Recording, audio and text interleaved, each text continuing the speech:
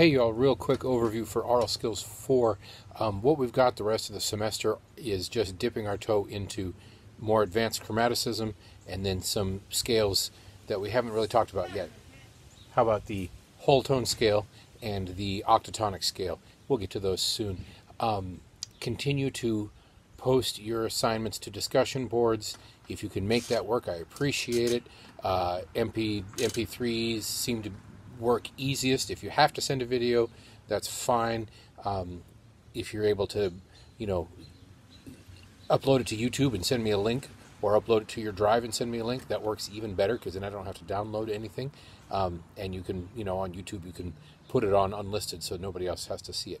Anyway, keep doing that stuff, and if you're running out of technology issues or options, you can always just email them to me or text me if you have to. I'm thinking about changing your final because it's hard to truly sight read in this situation.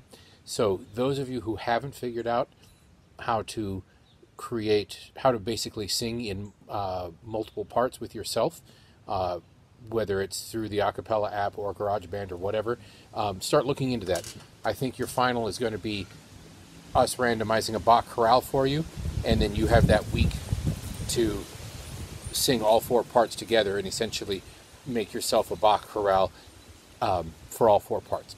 So if the tech of that is scary to you, then take the next couple of weeks and fiddle around with it on the sides, while you're staying home and not going out. Figure out how to do that and then talk to somebody else in your class if it's still bothering you, because I think that's probably how your final's going to go.